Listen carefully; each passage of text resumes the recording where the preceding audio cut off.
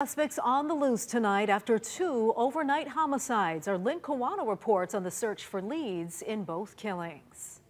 There are surveillance videos from the crime scenes that Honolulu police were working to recover this morning. About 2:45 in the morning at a Waikiki bus stop on Kuhio Avenue, Honolulu police say 5 men in their 20s and 30s started beating a 21-year-old man who worked in the area. The victim was able to get up and run away from the 5 males heading Mauka on Seaside Avenue. From there, he went behind this 2240 Kuhio Avenue and they pursued him. All 5 males were seen beating him, physically assaulting him with a blunt type of weapon. EMS treated and transported the man to a hospital where he died. The 5 attackers got away. It's the 3rd murder in Waikiki this year. Hours after that fatal beating, on the windward side, a 77-year-old security officer was stabbed at the Windward Shopping Center.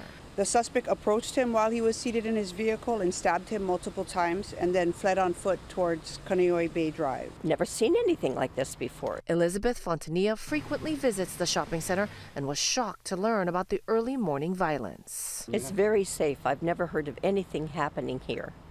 Arguments once in a while, but not anything big. If you have any information that can help police, call Crime Stoppers at 955-8300. I'm Lynn Kawano, Hawaii News Now.